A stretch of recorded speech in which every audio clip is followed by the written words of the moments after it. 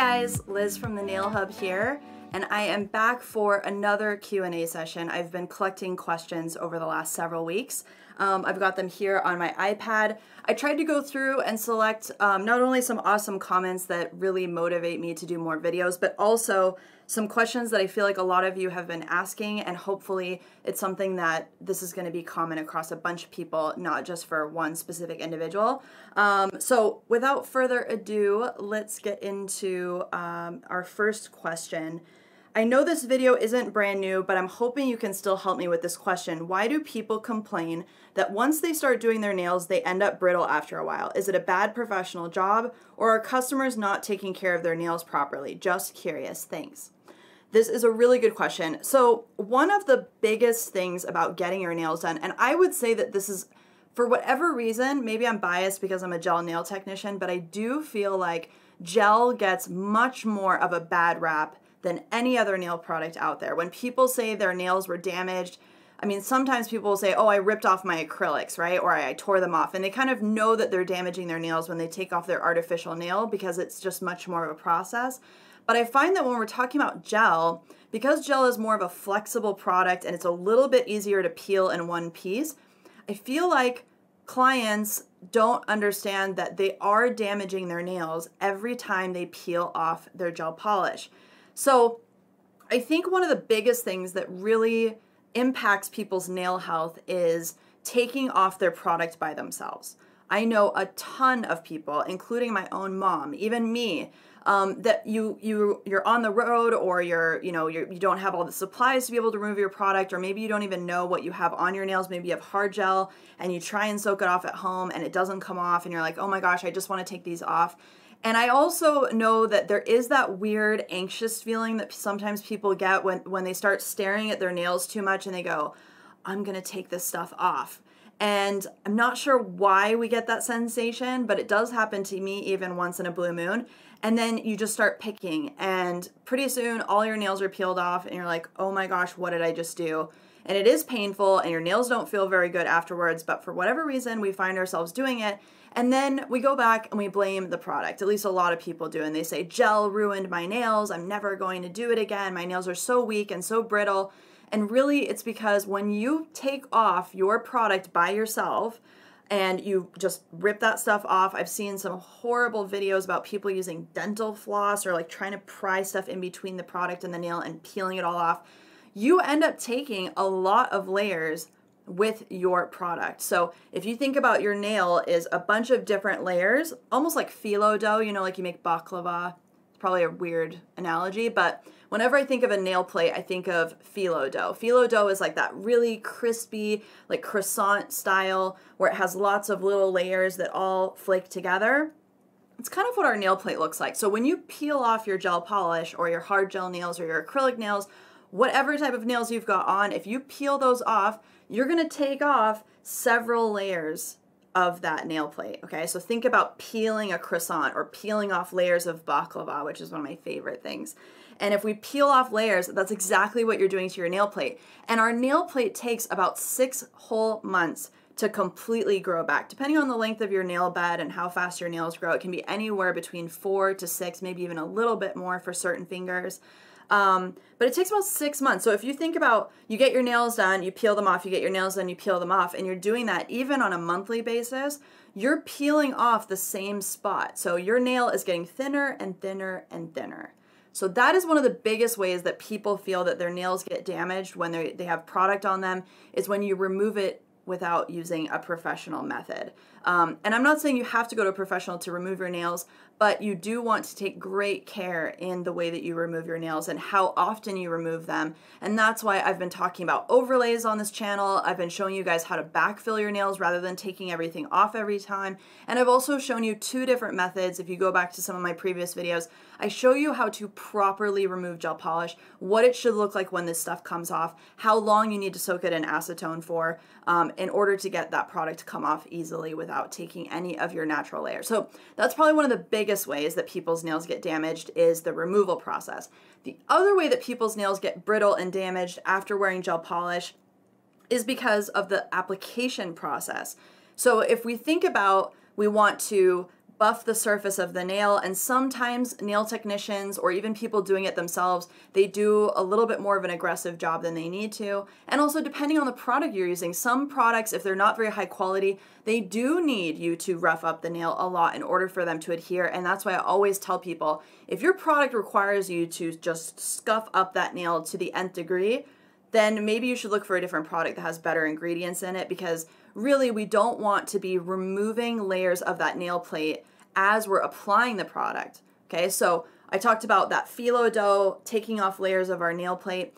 If we do that during removal and we also do that during application, and we're doing that every 2 to 3 weeks, think about how thin your nail is going to get, right? Your nail, when it grows out 2 or 3 weeks, only has maybe a few millimeters of new growth. So if you constantly are reapplying product and you're filing and filing and filing during the removal process and reapplication process, your nail is going to get so much thinner as it goes along, and your nails are going to feel so weak. And I do find that clients often, they use gel to grow out their natural nails, and as soon as they get some beautiful natural length, they go, oh, I'm going to get rid of my gel polish, I'm just going to go back to natural. Now your nail is thinned out because you've been doing that reapplication process with too much filing in between, and you're also used to that rigid feel of gel. So when you go to take it off, your nails are going to feel completely worn out. You're also going to be able to feel things like heat and cold. You're going to have much more sensation in your fingers because your nerve endings are going to be that much closer to the surface of your nail plate. So if you think about it, it's like you've been scraping away at something, shaving away at something, and then you put a protective coating over it, and when you take that protective coating off, it's going to feel really weird. And your nails are going to feel weird because you haven't had natural nails in a long time, and they're probably going to be much thinner than they were because of that filing process. The actual gel does not do anything to your nail. Having gel on your nail does not change the health of your nail whatsoever. It does not change the way that your nail grows. The way that we actually affect our nails are over-prepping, being harsh during removal, and also the tools that we use. If you're, using too harsh of a cuticle pusher, if you're scraping away, if you're doing things like that, and also the frequency of what you're doing, that's how you're going to damage your nails. So very long-winded answer, obviously, for something as simple as how does gel damage your nails, or why do people think gel damages your nails? But the true answer is it's the human element of doing nails is what really affects our nail health. And if you really pay attention to how your nails are being prepped and how the product is being removed, your nails will be much more intact. And if you think about it, if you like doing your nails often, just like dyeing your hair, and I've talked about this during my overlay videos, if you really like having your nails done all the time, don't take the product off every 2 weeks, okay? Get yourself an overlay, get yourself some artificial nails that can be backfilled.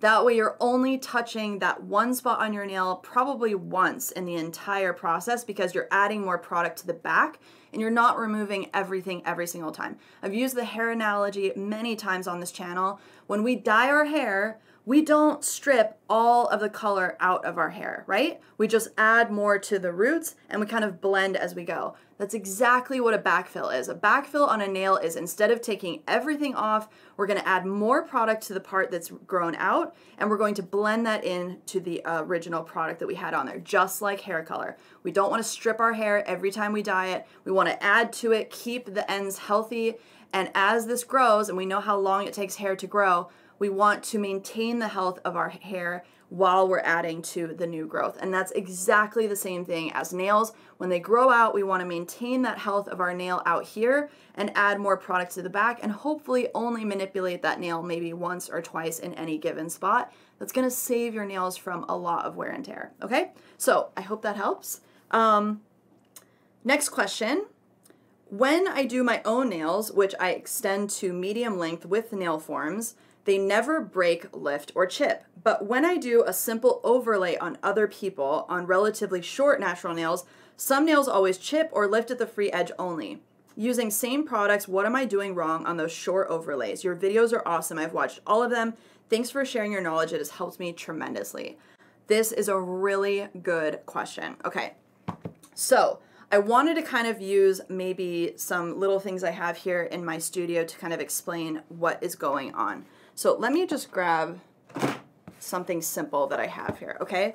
I'm gonna pretend that my iPad is my actual nail, And I'm just going to use something really simple. I'm going to use a table towel as my extension, okay? So I am going to pretend like I extended the length of my iPad. You can see my iPad's under there, okay? And I'm just going to wrap this around to kind of demonstrate what we're doing with the gel, okay? So here is, let me put this evenly so you guys can see, okay? So let's pretend that now I've put product over the entire nail. This is the fake part, and I've got my original nail inside, right? And now we've encapsulated it in product. And if we look at the gel down the extension, you're going to see your natural nail, and then you're going to see all the fake product, right? Okay, so the point here is that when anything touches the end of the nail, water, rubbing it on stuff, touching things with your fingertips, whatever, it's going to be touching the artificial product, not your real nail underneath. So the ability for that product to take pressure, rubbing, scrubbing, water, whatever that touches it on the end, even if you were to scratch in the dirt, your natural nail is kind of encapsulated inside of the artificial product. So that's why when we extend the nail, even ever so slightly, it tends to last longer because we're kind of capping the end of the natural nail, and now we've got all this fake product out here that nothing really happens to it, right? Especially with hard gel, literally like almost nothing will mess with hard gel. So it is kind of, once we think about what we're doing and how that anything that the client is touching with their fingertips, or even yourself, if you're doing this on short nails, with longer nails and with fake products, then we've got this fake product here, and our natural nail is all the way inside, and it's kind of encapsulated, okay? And when we have our nail grown out, and it's like an overlay, okay? This is basically what it looks like when it's an overlay, okay? So our natural nail is right here on the edge, just like that. We put fake product on top of it, we put the gel on top of it, but the edge of our real nail and the edge of our gel are right on the same plane. They're right on the same spot, okay? So any rubbing or anything, if we think about like this, right? Our nail gets kind of rubbed and scrubbed, and water gets in here and dirt. So as soon as any little bit starts to lift away from that natural nail, pretty soon stuff can start to get in between. Usually water is one of the biggest culprits, because if you remember from my previous video, I was showing you guys how water makes the nail swell and then it shrinks when it dehydrates. And so that swelling and dehydrating really works away from the product, because the product doesn't absorb any water, it's plastic. So our natural nail is kind of bending and flexing, and it works its way away from the product. And then once we have that, and we have just the teeniest little space in between, pretty soon over a 2-week period, or maybe even less, a week usually is when you start to see chipping and separation. You're going to get stuff in between, it's going to separate, and you're going to start to see that peeling, okay? So you're going to see your natural nail peeling away on the end, you're going to see space in between right on the free edge. If it's only happening at the free edge and everything else up by the cuticle area is perfectly attached, everything in the middle is perfectly attached, then you know it's not your preparation. You know that the product is working, it's cured, it's attached to the nail plate, but whatever is happening with wear and tear is causing it to separate at the free edge. So the way that I would recommend that you fix this, especially with overlays, is when I do overlays, I usually cap the free edge 4 different times. I cap it when I do my base, I cap it when I do my artificial product, and I really put a lot of product on the end of the nail. Even when I do my color, I also do that. And then I also like to file out the underside of the natural nail. So when I'm doing overlays, really what ends up happening by the end of the service is like this. There's a teeny little layer of gel that sticks out past the natural nail. And what we want is we want that gel to be a little bit past the natural nail, so that over that 2 to 3 week process with the rubbing and all of that stuff, it's never going to touch the natural nail. It's never going to be rubbing right on that, and we're not going to get that separation. So the reason why I cap and all that stuff is so that I end up with this teeny microscopic layer of gel that's just over the edge of the natural nail. It really helps to protect that overlay. It keeps it from separating. So if you're working on short nails and the person does want to do an overlay, I usually put nail forms. Even if I'm not going to extend the nail at all, I like to put nail forms on just so that I can put gel out, and then I can even file that into shape even though the person wants short, natural looking length. I still usually will put forms on so that I'm able to put gel out there without getting it all over their skin, especially if their nail is, you know, back behind the tip of their fingernail and you're going to be accidentally touching their skin the whole time. Put nail forms on. That way you're able to put all the product that you need. You're able to kind of build it out as you do your base and your overlay and your color and your top coat. And then at the end, you can go back and just barely file the free edge, make it smooth, and it will be kind of encapsulated. So we're going to like cover that natural nail Nothing's going to touch the natural nail. It's not going to be out there in the elements. And over the 2 to 3 weeks, it's going to last much better for you, okay? So that is why we kind of cap the free edge when we do gel polish. But with an overlay, when we want that to last between fills, you have to do that even more so, okay? So think about that. Put forms on. Make sure that your gel is extending out past the natural nail just ever so slightly. And like I said, I also like to take my e-file. Oops, sorry, I'm throwing bits. I also like to take my e-file at the end, usually in between services, you know, like when people come back for fills. I like to come and kind of file out that natural nail just on the edge so that that gel is always the first thing that might touch anything that the client's going to touch, because it's going to last a lot better than a natural nail will. So I usually file out a little bit right here on the edge, and I do it kind of at a 45 degree so that it kind of blends the natural nail out, and it leaves that gel on the very, very edge of it. So that's something to check. And continue to check that every time the client comes back, because that is usually the first thing to happen when you've got an overlay situation. Is the overlay is going to stay on perfectly as far as like the majority of the nail, but usually what happens is you get lifting at the free edge, and then that's also when the client gets frustrated because their nails get stuck in their hair. They can feel stuff getting stuck in between. They can see stuff getting stuck in between. And that is when that little anxious voice in our head says, pick it off. So then the client picks off their overlay. Obviously, overlays are much more difficult to remove than regular gel polish. They're going to peel off their entire nail, and now you're going to have a very flimsy, weak nail to work on. So it's kind of like this vicious cycle, going back to my first question and now answering your question. So I hope that helps. Keep that little microscopic edge, maybe even like a millimeter. Like, think about like even like the thickness of a credit card. Usually overlay should be the thickness of a credit card, but I also like to think about the thickness of a credit card past the nail is what I want to maintain as far as product protecting that natural nail, because as we use our nails and we use our fingertips, our gel gets worn down, especially with soak off gel. It's more porous, it changes shape, it can get rubbed off. So we want those nails to last 3 weeks, 2 to 3 weeks usually. With overlay, sometimes I try to push it to 3 to 4, depending on the client. So if we want those nails to withstand 3 weeks of rubbing, then we've got to put that much more product on the tip of the natural nail, okay? So I hope that helps. All right, let's see here. Liz, thank you so much for these informative videos. Between you and Susie from Nail Career Education, hi Susie, just in case you're watching this, which is how I found you, I can walk into salons and with confidence know if the tech is doing me dirty and being shady by cutting corners or doing something inappropriate or not, and it helped me comb through my local salons and find the best nail technician. I remember when I first started getting acrylic nail enhancements and the first few techs I went to used e-files for everything, and the wrong bits too harsh for the nail plate. Always nicked the heck out of my epinicium as well, and always wanted to remove everything each time and reapply instead of filling as needed and filing. And would always rip it off instead of soaking the product off, and I'm certain they probably didn't sanitize their equipment looking back on everything. So just thank you for the informative videos you've done to help us common folks out. This makes me so freaking happy because it's a win-win, okay? This is exactly why I started these videos on YouTube, is because I saw this happening. I saw a disconnect between nail techs, well, not a disconnect, I saw a correlation between nail techs telling me I'm losing clients. Like, clients are stopping getting their nails done because people were getting frustrated. They were saying, my nails are getting ruined by product. They are getting ruined every time I go to the nail salon. And so what that does is it scares clients and they stop going to nail salons and then they start doing stuff at home.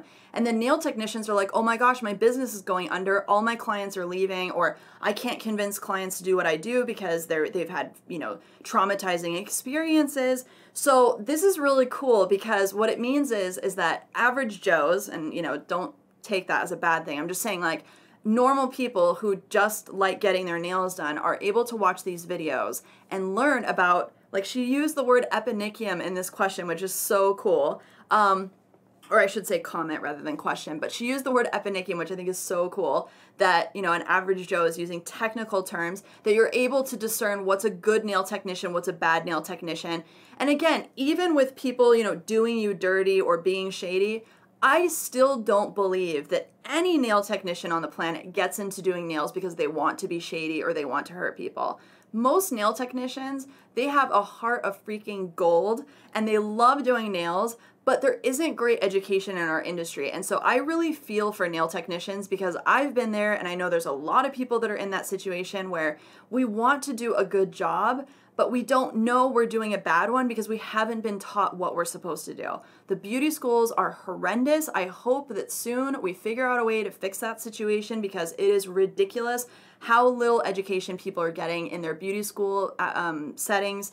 And when they come out, all they want to do is do pretty nails. They want to make people happy, but they end up making mistakes inadvertently because they weren't taught how to do things. And the technology keeps changing and things keep getting more complex. So it's very challenging for nail technicians to stay at that kind of upper crust per se. And so I feel for it, but I'm really glad that what it did is it helped you find a good nail technician, and I'm glad that helped match you guys up because there are great nail technicians out there. There are people that are learning and trying to strive to do the very best job that they can, and if these videos can help anyone find clients or clients help, it helps clients find nail technicians, then my job is done. So thank you, thank you, thank you. This makes me so happy. Seriously, like, makes me want to cry almost because I'm so happy that that is just like the coolest thing ever. So anyway, glad that worked for you. I'm glad these videos are helping. And absolutely, like, this is the whole goal. The whole goal is to educate everybody so everyone can find the best possible situation for their business, for themselves. And no matter whether you choose to go to a nail salon or you choose to do your own nails because you love doing nails, more power to you. I just want you to do it right so that your nails stay healthy and we don't have any bad experiences. All right, next question. Liz, how did you become an educator? This is a very good question, and it's kind of a long story, so hopefully I don't bore anyone. But being an educator in our industry is really kind of an odd situation because really what an educator usually means is that you're more of a sales representative. But let me go back and kind of talk about my whole evolution as, Liz in the nail industry. So I actually started as just a behind-the-chair nail technician. My husband and I decided that we wanted to quit our corporate jobs. We wanted to become entrepreneurs. And so we opened a nail salon. I got my license to be a nail technician. I worked in the salon. I worked with some awesome people in the salon as well. We were very successful. It was a great run. And as I started working in the salon, I started to find products that I loved. So one of the first products that I finally found after so much wasted money, wasting it on crappy product, which I've talked about also many times on this channel, took me forever to find high quality stuff. And finally, I came across a brand called Accents. Accents is a Canadian company. And I found them actually through another educator named Gina Silvestro, who is their one of their international educators. She's an awesome, awesome, awesome nail technician and educator. And so I finally found her, I think through social media. I went and took a class with her. She was using this product called Accents. She let me borrow it and let me try it. And I was like, oh my gosh, this stuff actually works. I'm so happy. So I was in Orlando. I went to the Premier Orlando show, which is one of the biggest, if not the biggest, trade show in our industry in the country for nails and beauty stuff. I went to Premier Orlando and I said, you know what? This stuff works. I had wasted so much money on other stuff. I was like, I am going to buy this product. I'm going to buy all of it. I'm going to take it back to my salon and we're going to use it. So that's literally what I did. I bought, I think, like $3,500 worth of product while I was at Premier Orlando. And it was a godsend because the stuff actually worked. We started with their Accents Options Gel, which I've used also here. It's the potted soak-off product. And I was just so happy. So I started using it. I started posting that our salon was using it. And I just really liked it. And then not long after, I got an invitation to go to Canada, to Vancouver, to go to Accents headquarters and basically try out to be an educator. So it was like a 3-day course, kind of, I don't know if I would call it a trial, but it was kind of, I went and they had some training and there was like 20 other people there. And so after the 3 days, we took an exam. And it was one of those things where they're basically doing tryouts for educators to see like who had good nail quality, who was able to teach, who was able to speak in public. And really what these companies are looking for, if you're interested in becoming an educator, and at the Nail Hub, we have Accents because it's such a good product, and it's, who I started with, and I am an educator for Accents, and I really believe in their product. And we also have other amazing products as well, because my whole thing with my experience of going through all of those crappy products was I want to find good products that people can trust. I want stuff that cures. I want stuff that's high pigmentation. I want stuff that a nail technician knows when they apply it, it's going to work. Rather than having to think of like, oh, I have to do it this way with this thing, with this, and they have to come up with all these crazy concoctions in order for the nails to turn out. I wanted to really have some vetted products and curate some products for people. And that's really how the nailhub.com was born, is that as I started using products and as I started educating and as I started, really experimenting and learning more about gel and, using it and all of that stuff, I really wanted to kind of eliminate that risk and put stuff up there that I know I can put my hand to the sky and say this stuff is really, really good. So that's how the nailhub.com was born. And obviously some of the products like Accents is for professional nail technicians only. It doesn't mean you have to have a license, because there's a lot of countries that don't have licensing, but you do need to be a professional nail technician. So we do have some brands like that on our website, but we also have other brands that people can purchase that are, for everyone, right? And Astemio is one of those. Astemio is an awesome product, very high quality that anyone can get access to. And I'm going to continue to curate both professional only and everybody can have them brands, because I think that's really important to not only have high quality product for professionals, but also have high quality product for people who want to do their nails at home, because we don't want you using stuff from random countries that's full of chemicals that isn't regulated, that you're going to get allergies from. And that's why I always tell people, like, it's all great to find cheap product, and I understand that's a big thing for do-it-yourselfers, is that you're like, oh yay, I found $5 gel polish, but you have to really think about what's in that $5 gel polish, because you can easily develop allergies from crappy gel because of the chemicals that they use.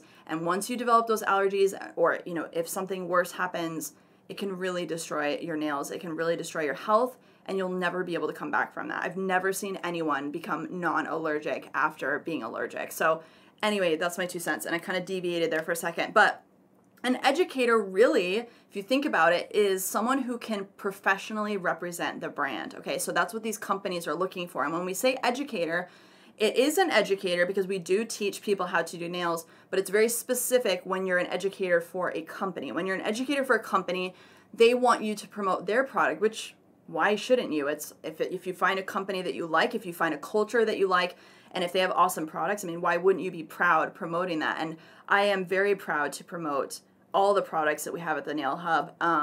And it is kind of a sales representative role. So one of the things that they look for as an educator is that you are able to speak in public, you're professional, that you're obviously a good nail technician. Being a good nail technician is like the baseline requirement for being an educator, right? Because they want to make sure that you do great nails. But being a good teacher, are you able to explain things? Do you understand all of the ins and outs? And I think if you want to be an educator, you should be an educator. But what I will tell you is, don't be an educator just because you think you're going to be famous, okay? That is like one of the biggest misconceptions. Being an educator is actually so much work. It usually takes you away from working in the chair. It is one of those things where you cannot do it all. And so you really need to pick and choose, what type of career do you want to have? Do you love working in the chair? Do you love working on clients? Or do you want to get out there? Is educating your calling? Is that really what you want to do? Maybe you want to get into something else. Maybe you want to develop your own line. Maybe you want to become a chemist. Maybe you want to, get into selling products, whatever it is. And it is kind of this natural evolution that as you try things, you kind of see, oh, that's not for me, or I'm really good at this, or whatever. Just like with the salon, I was a great nail technician. I am a great nail technician. I'm a great educator, but I hated owning a salon. I absolutely hated it. Like, I was not good at it. And I'm much more of an introvert. I'm much more of like a lone wolf type of personality. I'm just being honest. And I think that you have to be honest with yourself and say, I'm not just going to do something because that's what I'm supposed to do, or that seems like the next level. There really aren't any next levels in this industry. There's really no next levels anywhere. I think we just put that in our brains. So I just wanted to say that because I feel like the educator thing, people think I'm nobody if I don't become an educator, or I'm nobody if I don't make it to these specific milestones. But if you think about it, there really are no milestones. It's what makes you happy. So being an educator makes me happy. I love teaching. And, I have kind of branched out and I'm a little bit more of a free agent than I used to be, but I try to always represent everything very professionally, and I do believe wholeheartedly in the products that we represent, and I'm very grateful, very, very, very grateful to Accents and all of the people that have helped me along the way. And that's an important thing to realize, is that part of being an educator is an evolution, and there are lots of relationships and things that come into play as you evolve in your nail career. And you always want to cherish that. You always want to think about, wow, like that meeting that I had, that happening upon Gina with Accents is how I got started with an awesome product in my salon and how I became an educator. And I'm very grateful for all of those experiences. And that's part of how you become an awesome educator, is you build on those experiences, you build on that expertise and that skill set, and you try to funnel that all into something that you can share with someone else. So that's kind of how I became an educator. I got approached, I went and I did a tryout, and I passed and I got my certificate and I started teaching classes. And the other thing I wanted to say about being an educator is that it really is on you. A lot of people have the misconception that if you get swooped up by a company, they are going to, pay you lavishly and they are going to set up everything and you're just going to walk in like some famous person, plop down and start teaching. That is not the case at all. Being an educator is for self-starters. It is for people that want to get out there and do it themselves, that are not afraid to do a class with 2 people because that's all they could get on their first try. And it is really about you. It has nothing to do with the company making you do things or helping you do things. It really is more of a self-starting type of thing. And they basically give you the opportunity to represent a product that you love, to belong to a family. And there are lots of great companies in our industry that, do that very, very well.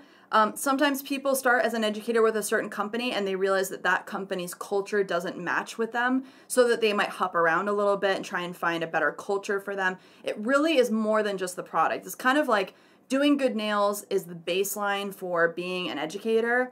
Having a good product is the baseline for people wanting to be an educator for your company. It's really more than that. It's about what the experience is like, the culture, the family feeling. If you want a family feeling, maybe you want something that's a little bit more corporate.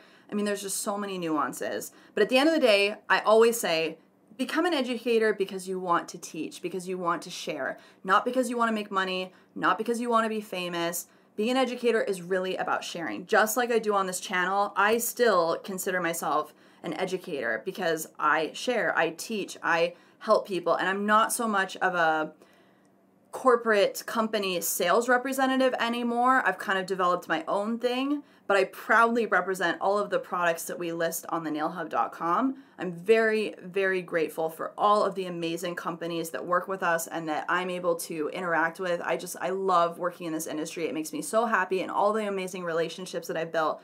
I am so grateful, and I always try to do those companies justice when I talk about their products, because I know how much hard work goes into developing products. It's very difficult, and I always try to make sure that I show people that half of the battle is knowing how to use it properly and what it was intended for, and that's exactly what this channel is for. So anyway, super, super long answer to that. I love explaining things, and I kind of deviate, so hopefully I stayed on course with that answer. But being an educator is not about being Insta-famous at all. I hope that you guys understand that. It is really about the intent of wanting to share knowledge.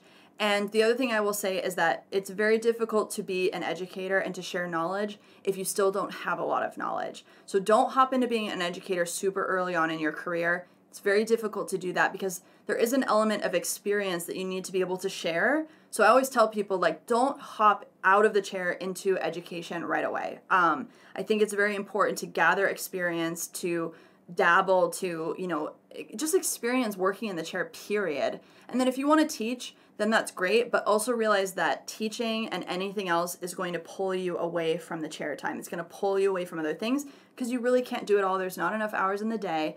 And so I want you to really consider that if you do become an educator, you're going to have to sacrifice time somewhere else. And you just need to be ready to make that decision. So hope that helps.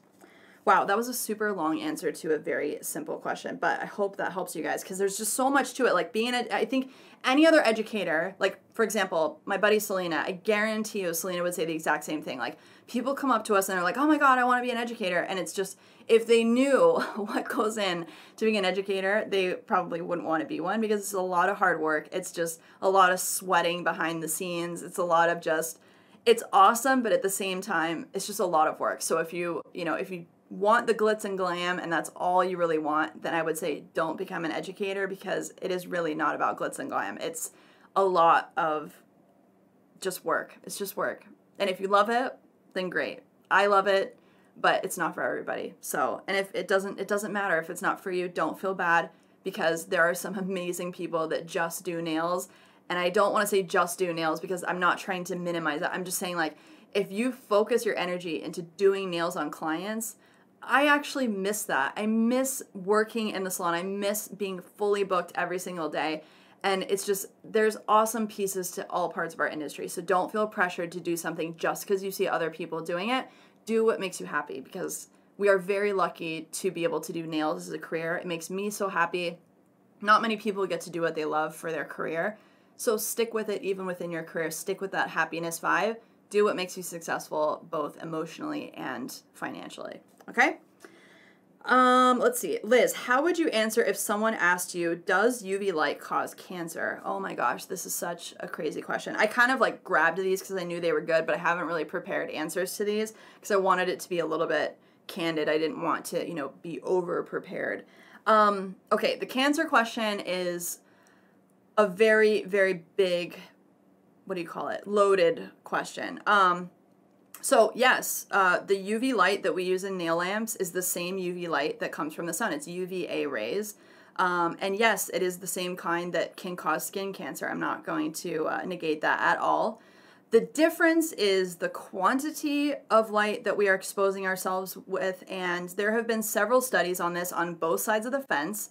Obviously, there are people in the industry and also across media outlets that want to kind of use these topics to gather forces, right? So like, it's just like anything. It's like political things, right? It's like there's some issue and there's people on both sides of the issue. And sometimes those people get a little crazy with their stuff because they want to say, hey, come over to my side. I'm going to convince you with fear, or I'm going to convince you with, crazy propaganda. So yes, they can cause cancer, but I think that it's just like anything, right? So when a client asks me this question, I tell them honestly, it is UV light, whether it's an LED lamp or a CFL lamp, it doesn't matter, it emits UV light.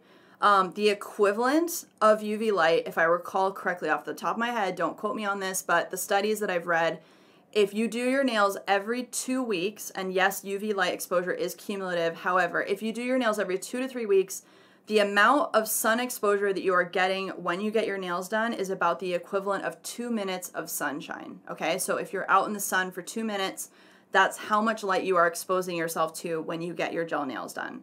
And so that's, there's been all kinds of uses of the UV lamp to be able to promote other products. So a lot of people in our industry started saying, oh my gosh, gel is going to kill everyone, and so we are going to go with products that don't need ultraviolet light. So that's why, the dip system stuff started coming up, as people were like, we're going to use nail glue and acrylic powder instead, and it's full of vitamins, and it doesn't need UV light, and blah, blah, blah. And I'm like, okay, yeah, but it's still chemicals. It's still artificial product on our natural nails. So yeah, you might not have the UV light, but you're still exposing yourself to chemicals. So that's kind of my whole thing is like, I like to believe in moderation. I know I'm going to die one day. I don't know how I'm going to die. And I like to be healthy and I like to live my life successfully, and I don't want to deteriorate my health prematurely.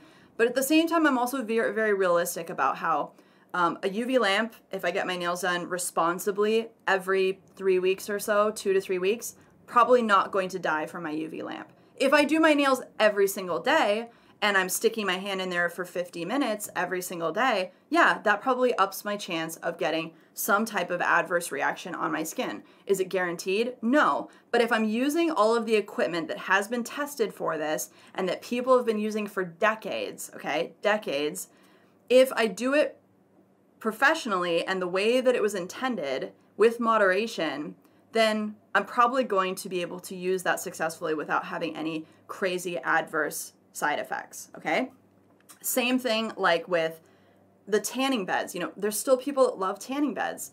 And then there's that one lady that I saw on the news that she's like black because she goes to the tanning bed so much that her skin is like the color of my t-shirt. So yeah, there's going to be extremes on both sides, and I'm all about moderation. I like to teach people about that, yes, this can do damage if you misuse it, but if you use it the way it was intended, that it's been tested for, that there's been tons of studies about, you're going to get the equivalent of about 2 minutes of sunshine. And I always tell people to boil it down to something that you can like tell a client. I tell people getting your nails done every 2 weeks is about 2 minutes of sunshine exposure. You probably get more exposure on your hands driving your car. And that's the truth, because do we wear gloves? Some people do, which I think is awesome. That's why I'm obsessed with South Korea, because like they have visors and sunscreen and gloves and their skin is beautiful because they protect it. But the average Joe drives down the highway with their hands on the wheel, sun beating down on their skin.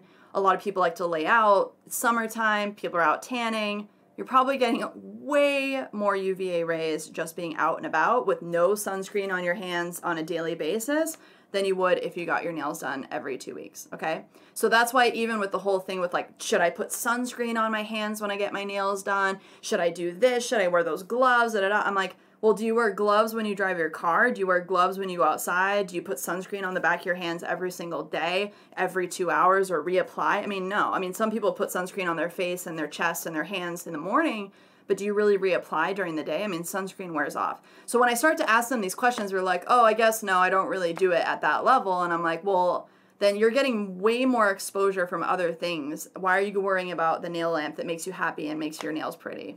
That's my 2 cents. And you guys might disagree with me, but I like to drink a Diet Coke once in a while.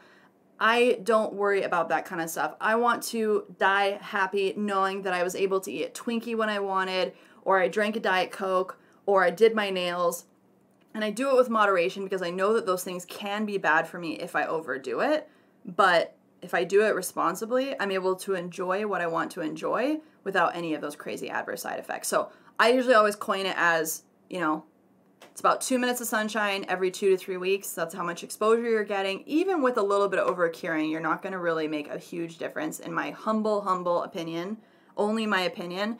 And I think that, you know, if you want to enjoy getting your nails done, 2 minutes of sunshine is not a big thing. And most people get way more sun exposure just being out and about. So I don't know what people get worried about. But I do know that there are a lot of media outlets out there that have really sensationalized the whole gel lamp thing. I still see articles all the time about, oh my gosh, you know, this is like going to be the death of every single nail client. And I don't see people dropping like flies. I don't see people, their obituary, you know, died because she got gel nails. So as long as that's not happening, I'm not worried about it. I trust the people that manufacture this stuff. I've had lots of long-winded conversations with awesome manufacturers, and they don't want their customers to die of using lamps either. I mean, imagine the company that makes nail lamps, all their clients die of cancer. They're not going to have any clients, right? So like, they also have a responsibility to make sure that their customer is happy and healthy, even if it's a financial responsibility, like they want to make money off of selling lamps.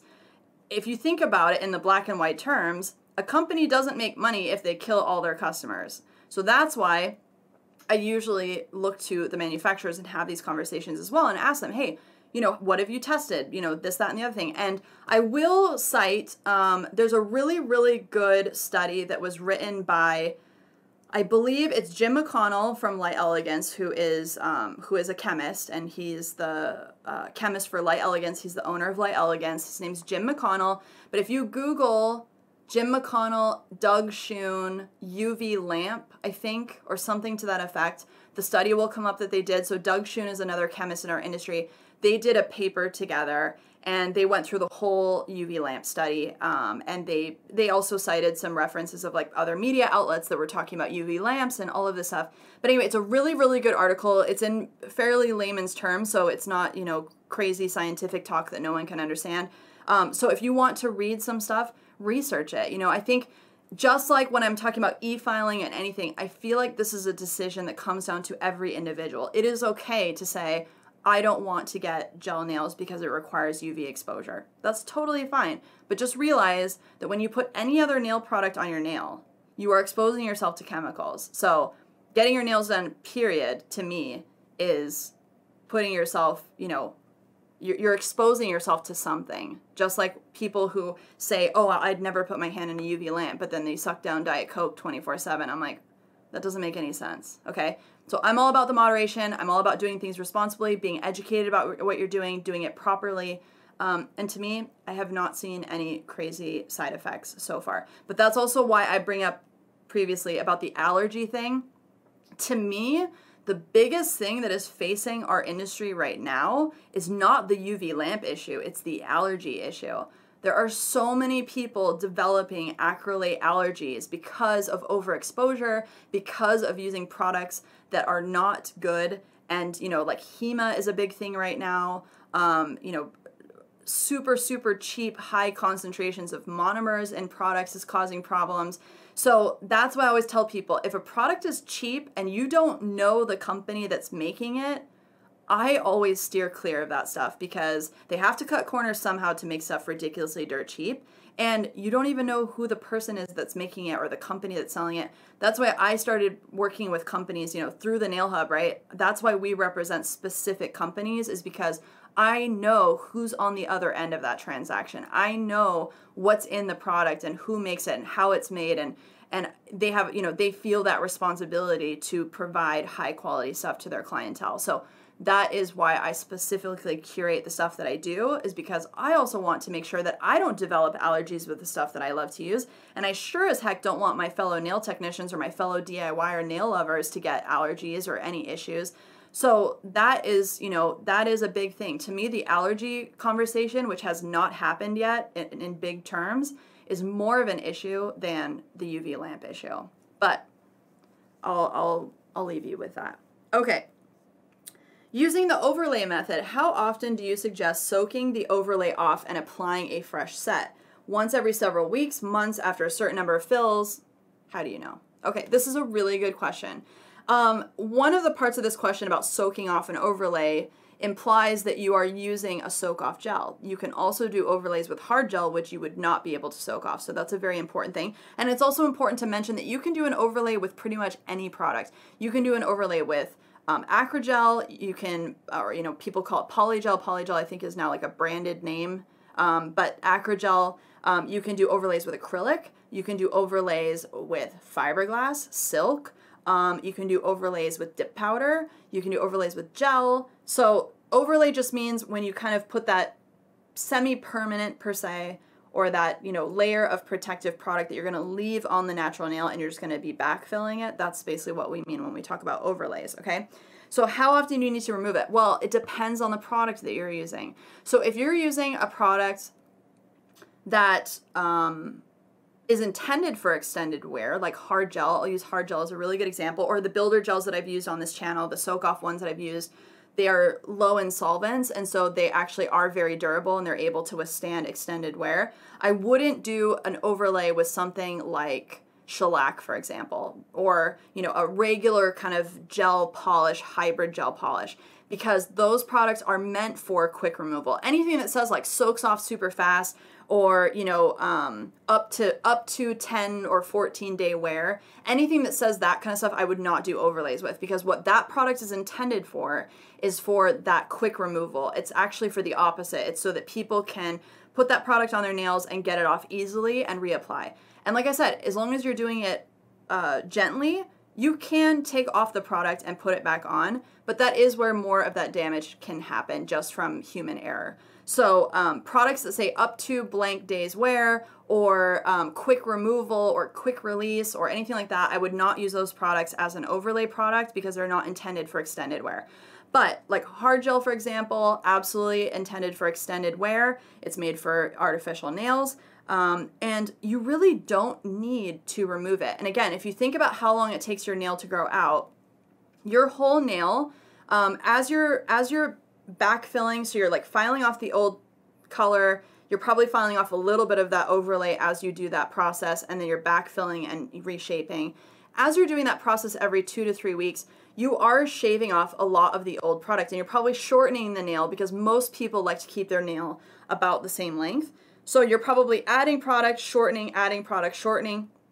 So over, I would say, a 4, 5, maybe 6 week process, you are refreshing that product almost 100%, almost. Okay, maybe not the base layer like all the way out here, but it's probably pretty dang close. So right around the 2-month mark, I would say, you've got new products on there. So the product is never getting older than about 2 months. Now, it depends on the length of the nails, because if you have nails this long, absolutely, you're going to have old product on the very, very end of the nail.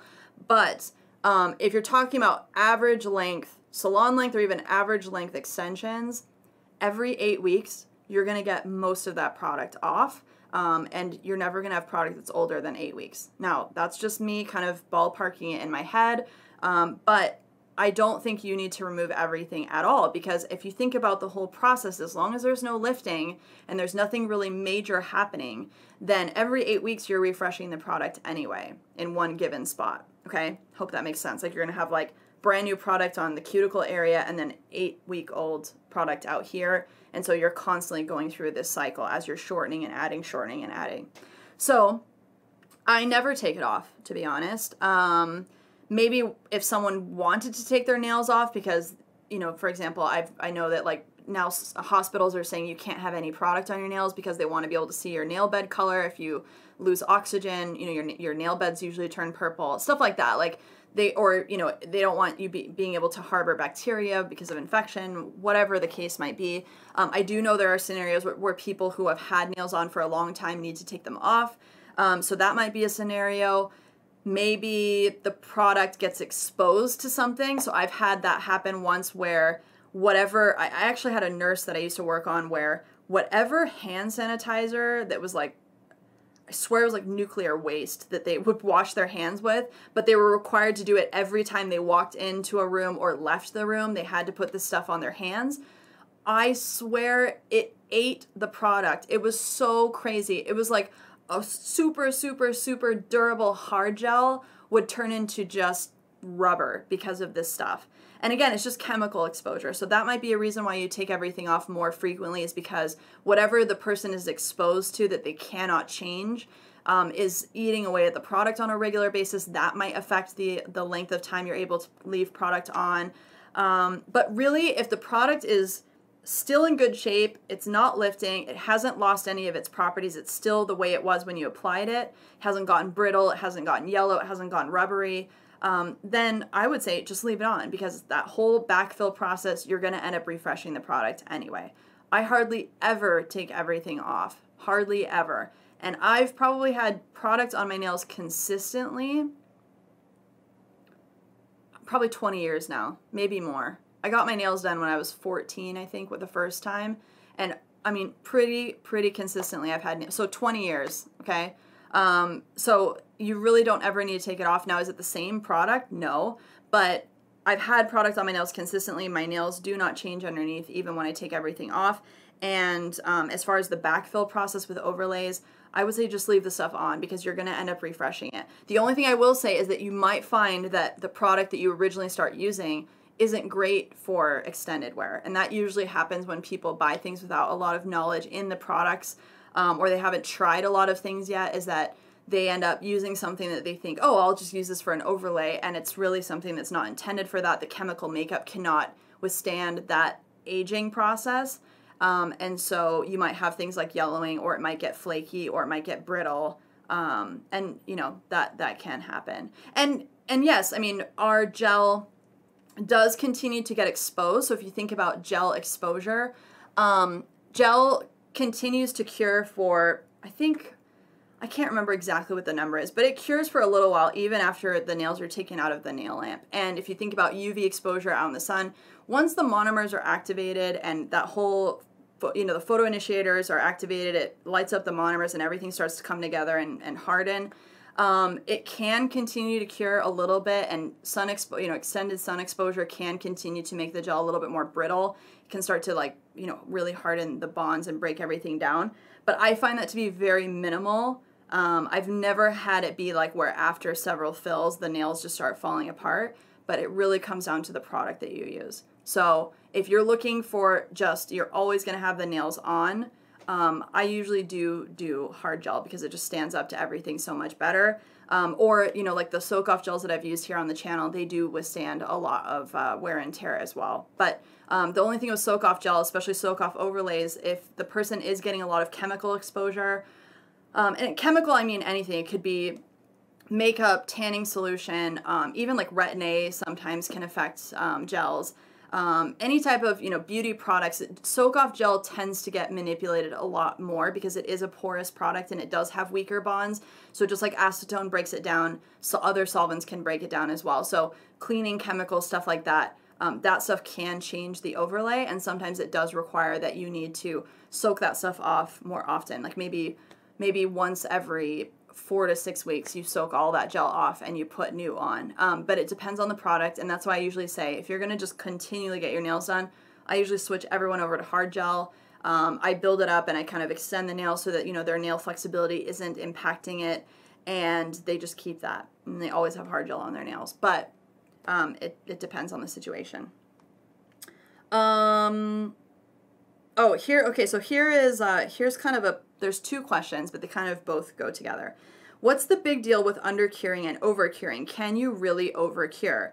And then the second question from a completely different person is it possible to overcure the gel? I have a client that likes to just keep putting her hand back in the lamp until I am done with her other hand. Her nail enhancement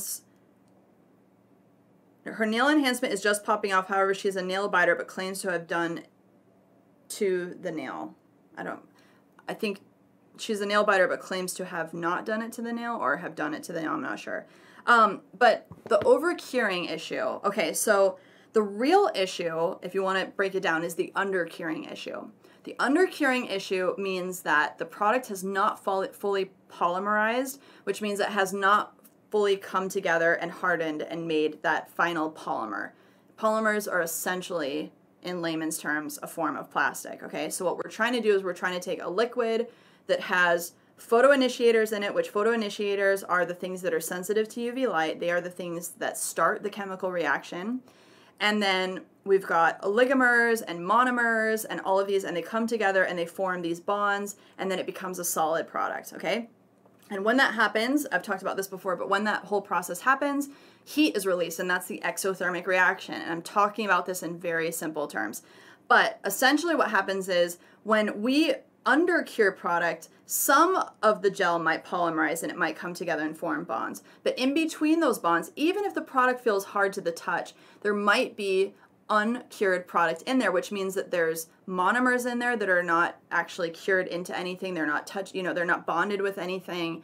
There might be other chemicals that have not actually converted and bonded. And so you may be able to, through your skin, and having that exposure with that uncured product, you may be able to absorb some of that. And that is how we develop allergies. So the real issue with undercuring, if you think about it, is the risk of developing an allergy, because the chemicals that are supposed to be completely done and they're supposed to be completely hardened, they aren't.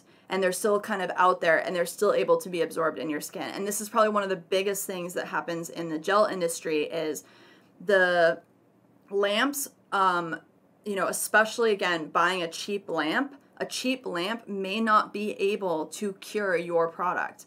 And it's not just the fact that it's going to be sticky and gooey and it's never going to cure. It could be that your lamp is not fully curing your product. And so wearing around undercured product could potentially cause a problem. Now, does it always cause a problem? No, but that is a risk, and that is something that from a liability perspective, a lot of manufacturers are very concerned about, because they intend, they've tested their product with their lamp, right? So if you go and buy a different lamp that's cheaper because you don't want to buy their lamp, or maybe you own lots of brands and so you just go buy some cheap lamp, now you've kind of added this element of you don't know if the gel is fully cured. There are visual tests that we can do. There's like things like tensile tests. I've shown you guys on my channel, like how do you know if gel's cured? But do we know it's fully cured? No, maybe the gel is only 70% cured or 80% cured.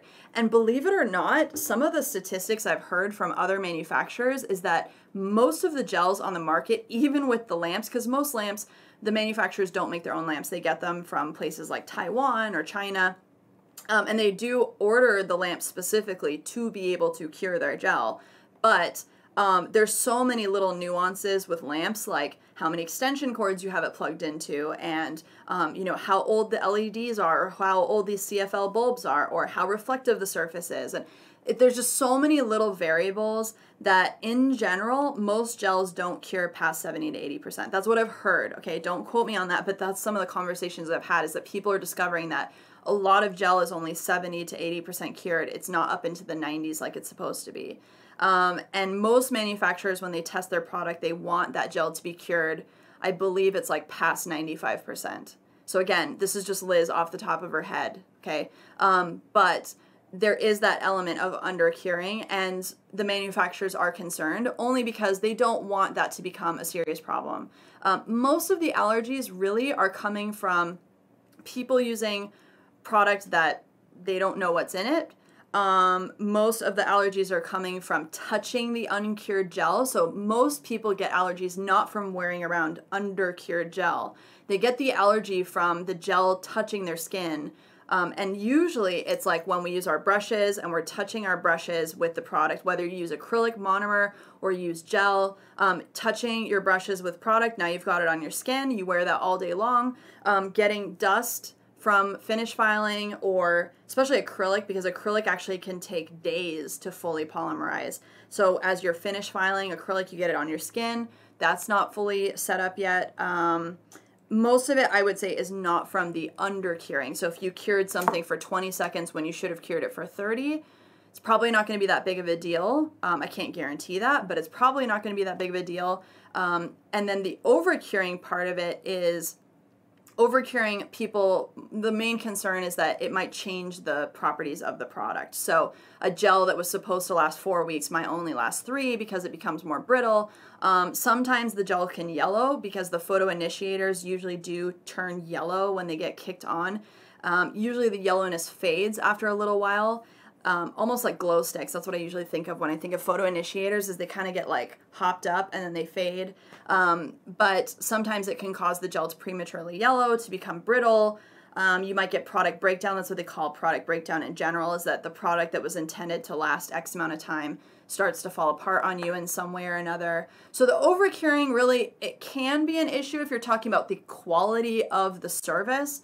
But I honestly have never, ever, ever seen a service breakdown because I slightly overcured it. I'm not talking about like sticking your hand in there for an hour, but I'm talking about like if you cure it for a few extra minutes, most of the time if you're using a high quality product, you're not going to see that much of a difference. And with gel specifically, usually gel does stop polymerizing at some point.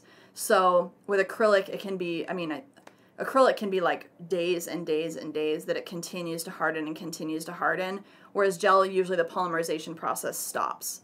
And so you can only cure it so much. The one thing I would say about over curing also is just the amount of UV exposure. So like I said, if you're following, the instructions and you're curing within that range that you're supposed to cure, then you're getting that same amount of UV exposure that you're expecting. If your client is keeping their hand in the lamp the entire service, they are upping that UV exposure. So that might be something to tell the customer, is that, hey, this gel only needs to be in there for a certain amount of time. I usually use analogies like cooking analogies, like you don't want to over bake a cake, it gets dry, right? So same thing, it only needs to be in there for a certain amount of time, and then you can take your hand out. And if they don't want to accidentally touch their clothing or the table or something, have them put their hand on top of the lamp.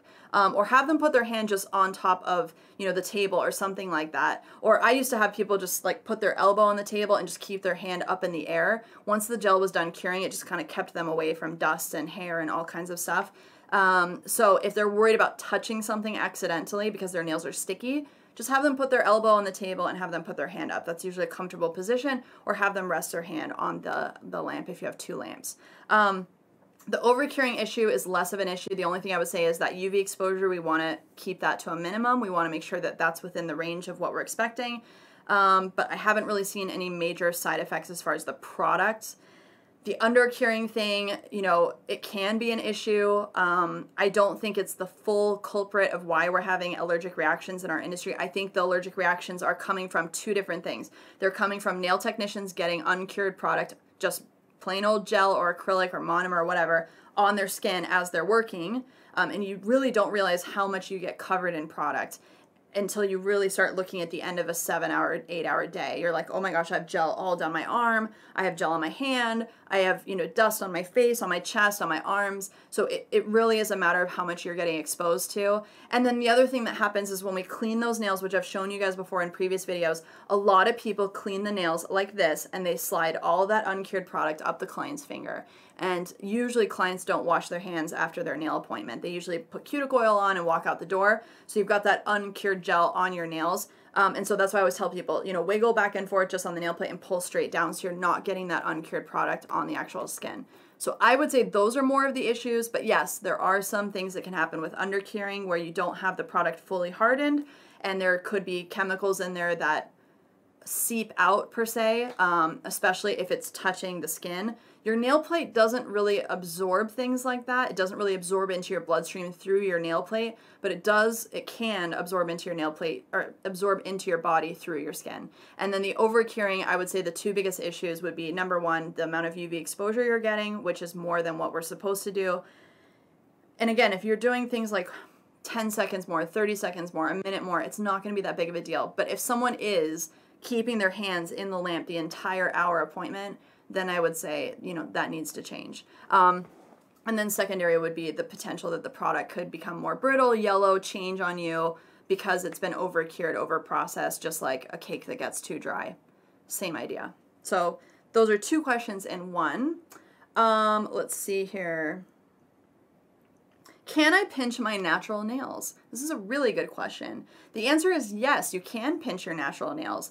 What I would say is that pinching your nails does not really work very well if you have nails that are super, super short. And I'm gonna I've got this on my list and I need to do it, but I've got an actual just pinching video I wanna show about a before and after of like a non-pinch nail and then a pinch nail and do like different lengths so you guys can see the difference. So I have that on my list.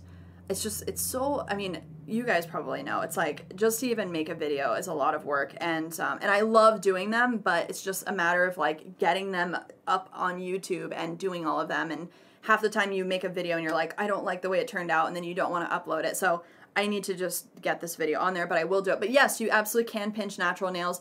The main thing with natural nails, or if you want to pinch a natural nail that maybe you didn't pinch but already has product on it, the big thing is you need that nail to be flexible again. So either thin out the product a lot so that the nail is bendy again. Even with hard gel, if you make the gel really, really, really thin, you'll be able to pinch the nail again.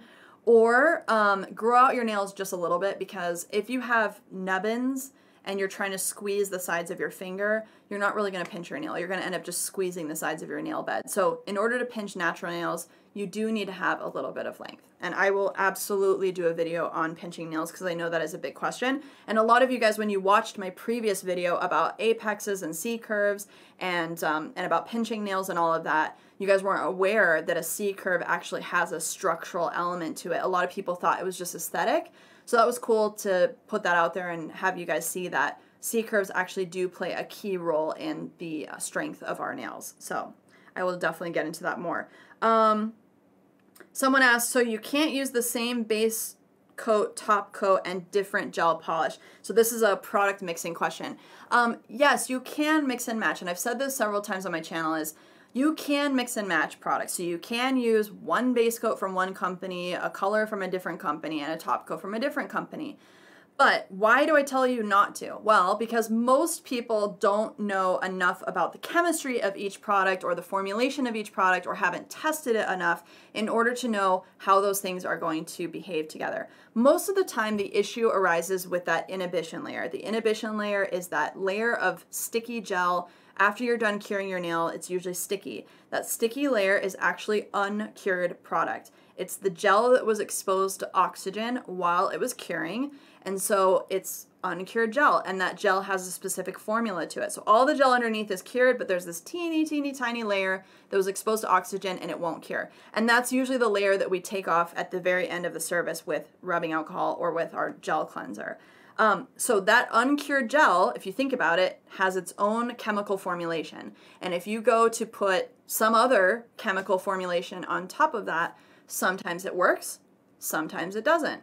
Sometimes it goes on flawlessly, you never have a single issue, maybe because the gel formulation is very similar, or sometimes it's literally like oil on water, and you'll know immediately. You'll start painting the color, especially color, on base coat, and it will just pool in the middle. It'll all pull away from the sides and the edge. You won't be able to get it in place, and you'll be like, oh my gosh, why does it keep moving? Why I paint it perfectly and it goes whoop into the center of the nail. So that is because the gel that you're putting on top is not compatible with the gel that's underneath, and that sticky layer is uncured gel. So yes, you can take off the tacky layer and you can paint on the, you know, the cured gel and all of that, but it adds steps. And above all, when you mix and match, it adds unforeseen consequences. It adds variables. And when I mean variables, it means lots of little things that you're putting together and hoping that it all comes together and works properly. It's kind of like cooking without a recipe. I never cook without a recipe because I have no idea how that's going to turn out. Like baking a cake off memory, nope, can't do that because I would never know the amount of stuff to put together. And to me, doing nails with lots of different brands is like cooking without a recipe. You have no freaking clue how that's going to turn out. And if it doesn't taste good, guess what? It's on you. And if those nails don't last, it's on you. And it also can have those issues where it's undercured, it's overcured, the stuff peels off, especially if you're doing nails in a professional setting. I just tell people, for the sake of your business, don't dabble. Just find a brand that you love and stick with the one. And yes, I know as nail technicians, we get creative and we want to mix and match, or we love this base coat and we love that top coat and we love this color. And yes, you can mix and match. I mix and match all the time. But when I did clients, I actually didn't mix and match on the same client. I might use a different brand on a specific client because I found that that product worked well for them, but I would never do one base coat, one color, one top coat, one prep, one primer, one blah, blah, blah, because you just have no idea how it's going to turn out. And I never wanted my client to leave and have that risk of that stuff not working. The other additional reason why I always tell people don't mix and match is because guess what? You are on your own. The moment that you mix and match, especially in a professional setting, no manufacturer of any of your products is going to back you up because they can't. They haven't tested all the permutations of how many combinations you could possibly make up with all the different products that are out there on the market. So the moment that you call up and you go, hey, your nail product fell off of my client after 3 days, I'm PO'd, and they go, okay, please explain your process to us. And you're like, okay, well, I used this base coat from this brand, and I used this color from this brand, and this top coat from another. They're going to go, well, you mixed and matched. Like, we can't help you. So that's the other thing. If you want to kind of get that guarantee per se from your product manufacturer that you're purchasing product from, which is a big investment, don't mix and match because they're not going to be able to back you up. So anyway, yes, you can dabble, you can mix and match, you can get creative, do it on your own time, do it on your own nails, or even better, get yourself a fake hand and do all of your experimenting on a fake hand first before you ever touch your real nails, because then you'll be able to see what works with what. And yes, you can mix and match. I know for a fact there are colors in certain brands that don't exist or it hasn't been made. And so you might want to use that with whatever other system that you've got. But what I usually do is I try to mix that color with the products that I have. So when I was working on clients and like, let's say I knew that I used, I don't know, Cocoist on that person or something. Let's just say Cocoist because I just saw it out of the corner of my eye. I used Cocoist on this client. I don't next time come and use a different base coat on her because I know that that stuff is working.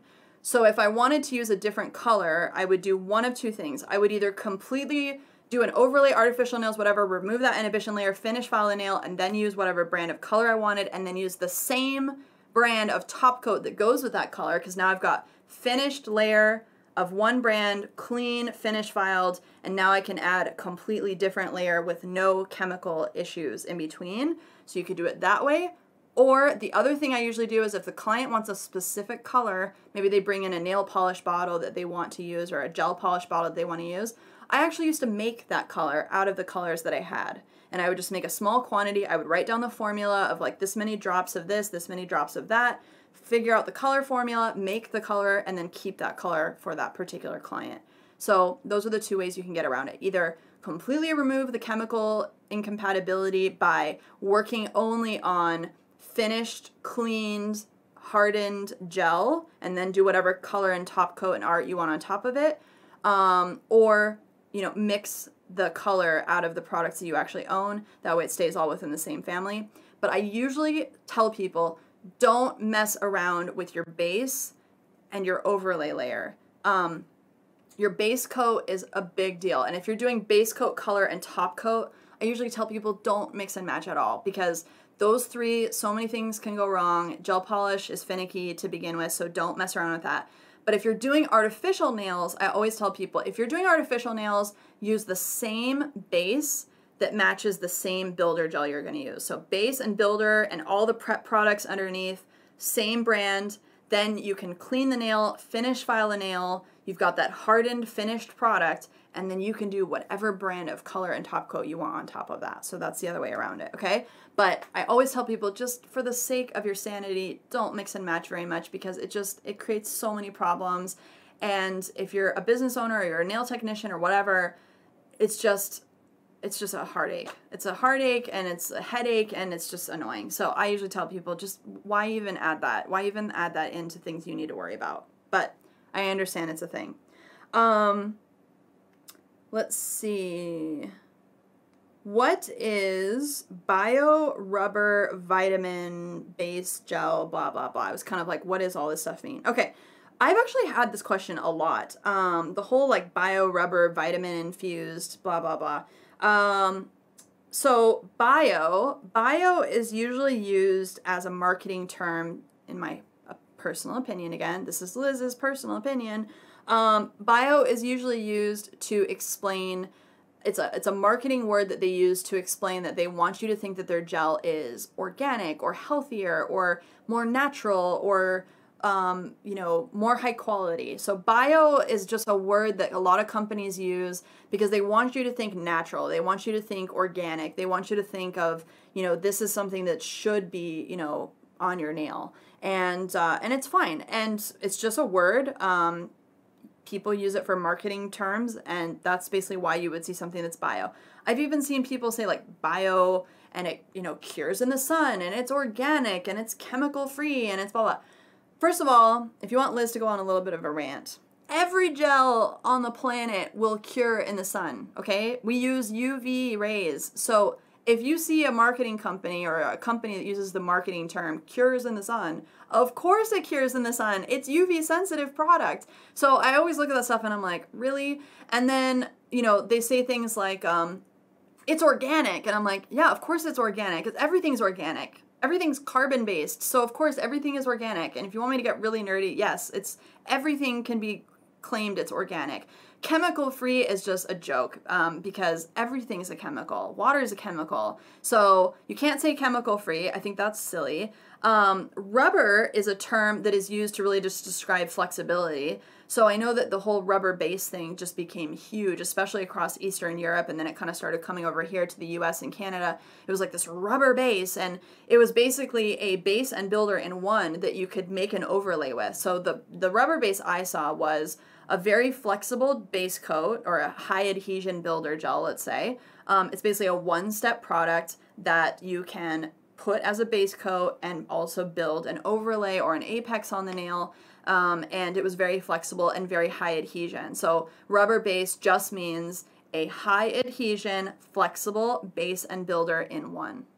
That's what rubber base is. Rubber top coat would be a very flexible top coat that probably goes with your rubber base. So again, there's not really rubber in it. I guess you could say all gel is plastic and rubber is plastic. So I guess you could say that all gel is rubber or all rubber is gel. I don't know.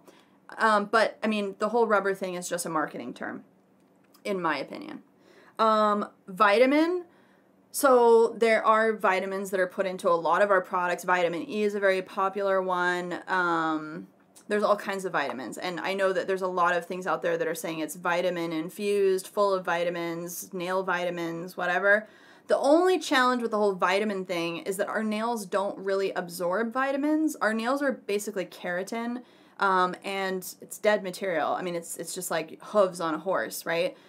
So it doesn't absorb anything. We don't really get vitamins through our nail plate. If you wanted to take vitamins to help your nails, take vitamins internally. But topical vitamins, especially only on the nail plate, it's been proven that it doesn't really do anything. Our nails don't absorb things like that. So if it's vitamin infused, I mean, I guess it's better than nothing, but I mean, it doesn't really do anything like that. It's usually, again, it's just like an added bonus that, you know, people are like, oh, it's got vitamins in it, you know, and it's supposed to be healthy. So a lot of these things are marketing terms. It doesn't mean that they're not true. It doesn't mean that, you know, what they're saying that, you know, that vitamins aren't in it, or that vitamins aren't, healthy, or that vitamins don't help the situation.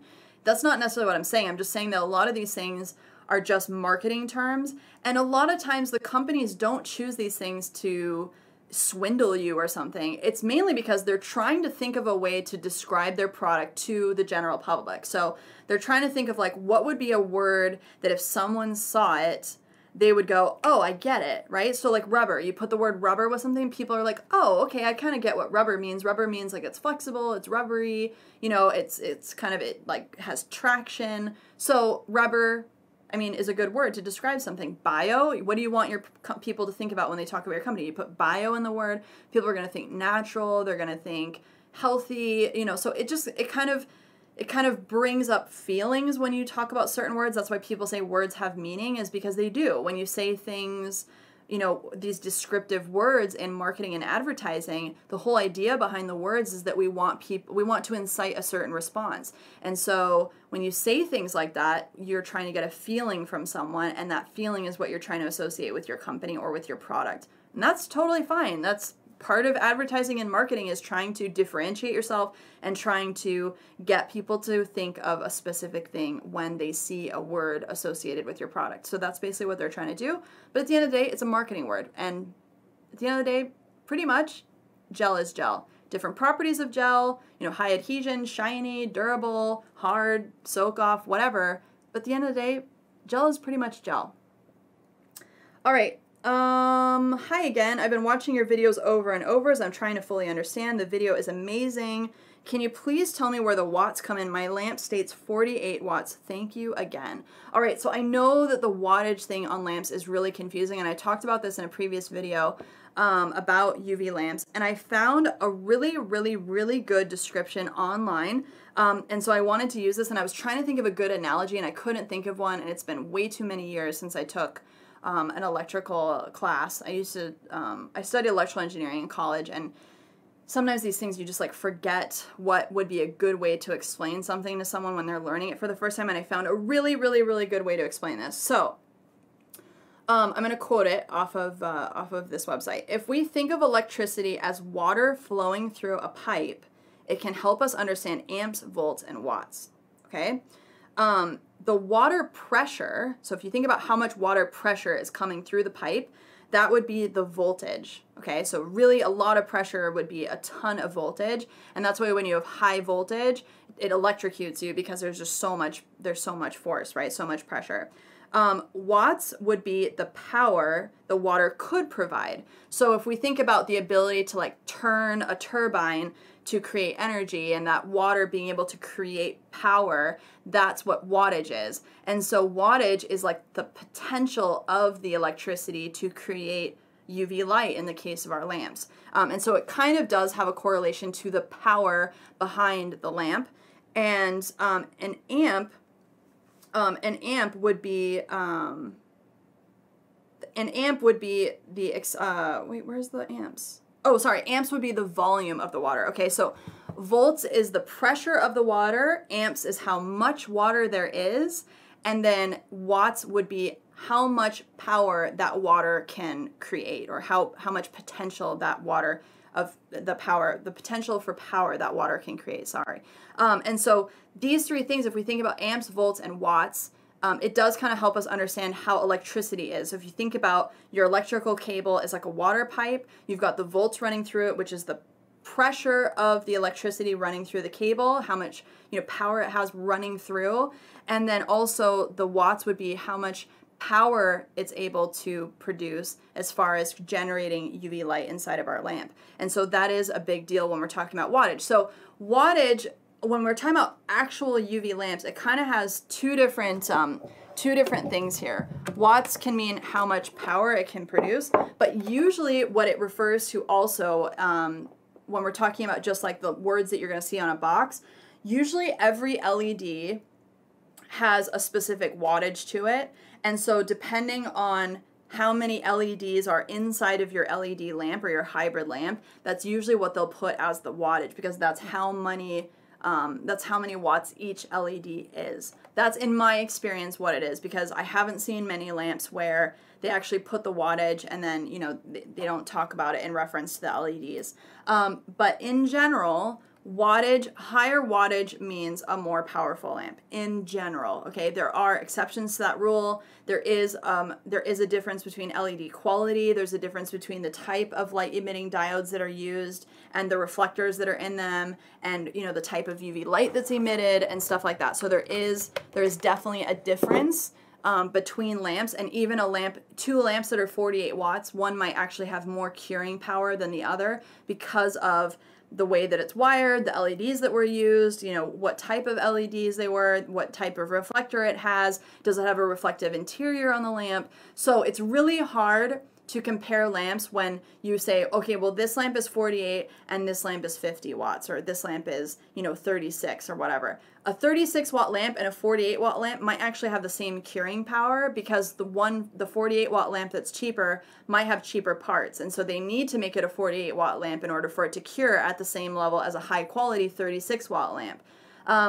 So there's a lot of nuances to it, but what I will tell you is that a high quality lamp is not going to be cheap, okay? I have never, ever, ever seen a high quality gel lamp that will actually cure 99.9% of gel products on the market. I have never seen a lamp cheaper than $75 that will actually do that.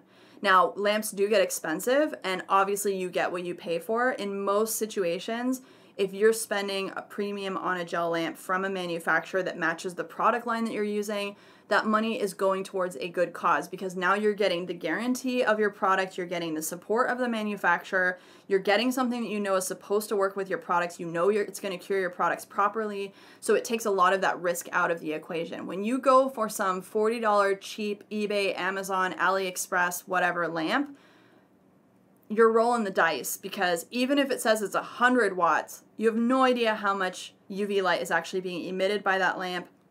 And there are actual sensors that you can put in a lamp, and it'll show you how much UV light is being emitted.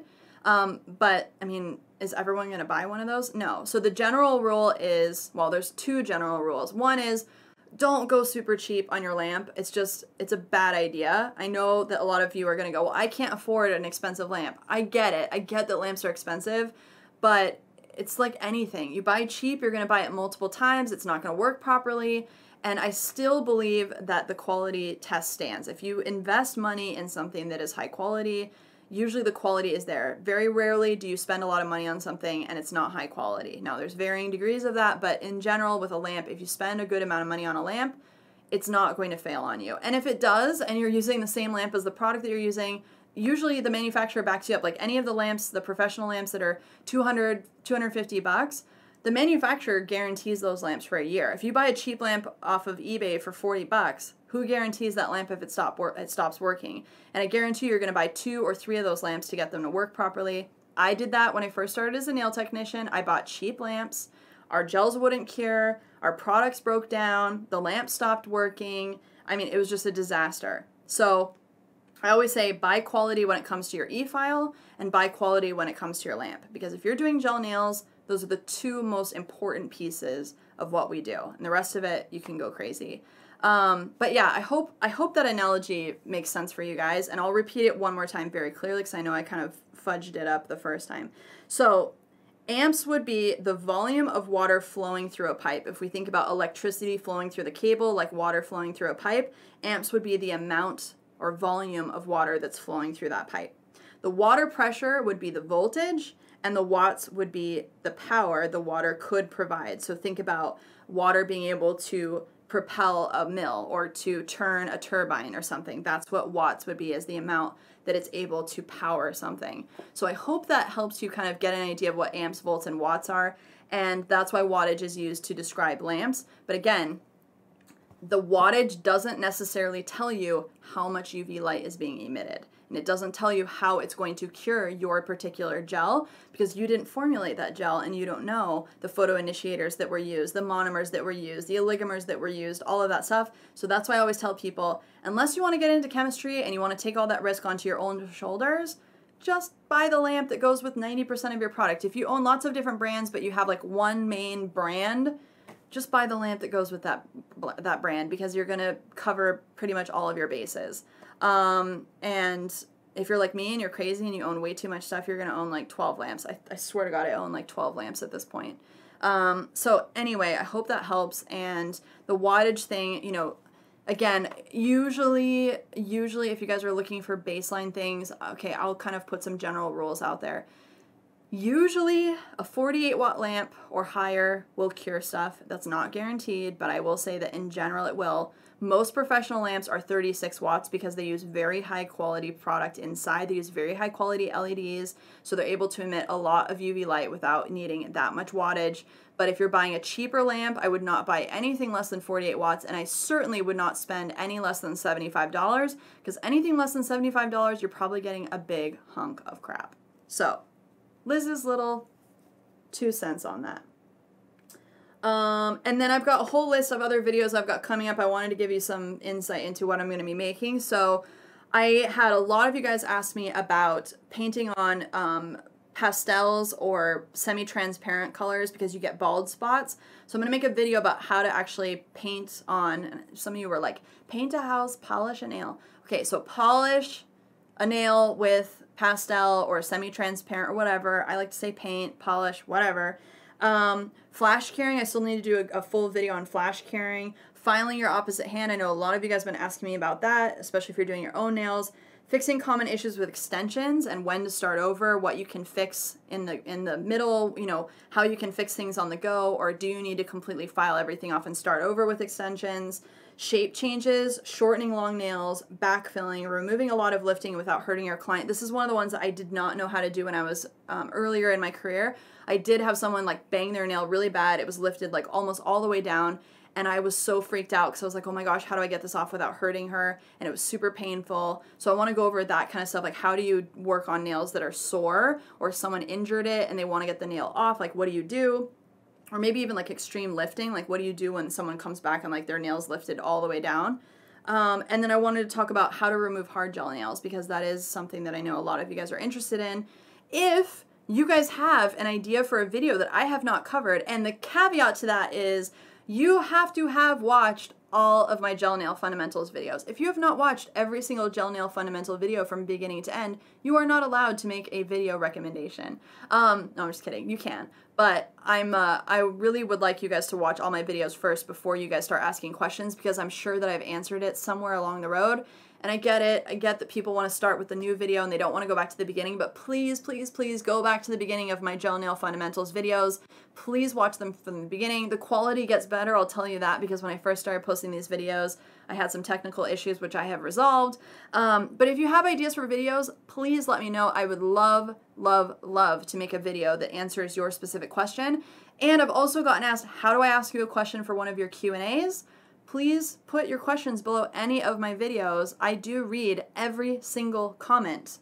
And so I want to be able to answer any questions you guys might have. All right? This has been a long video. Thank you for sticking in there with me. And I wanted to wear this t-shirt today. I thought it was very appropriate because I'm ranting, and that's what Liz said basically is my theme for today with the Q&A. And I will be in touch again next week with another awesome video. All right? Bye, guys.